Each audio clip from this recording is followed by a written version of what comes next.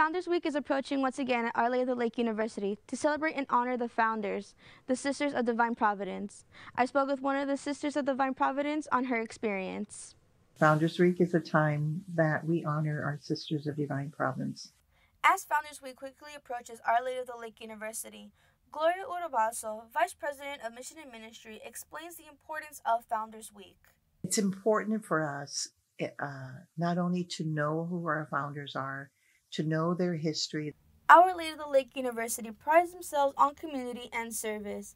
Urabaso wants students to know that service does not stop at OLU. The Sisters of Divine Providence continue today to respond to the needs of the time.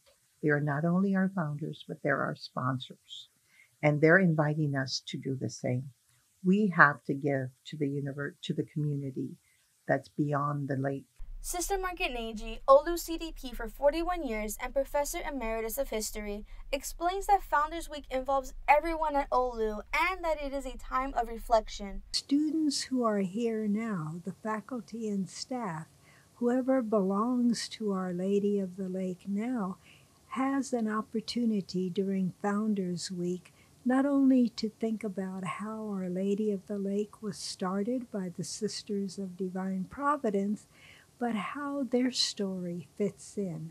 Sister Margaret leaves us with this message. To use Founders Week to take just a really short amount of time, if that's all you have, to think about who am I called to be, not just what I'm called to do. Be sure to keep an eye out for events on Founders Week in early November. Reporting in studio, I'm Sydney Rodriguez.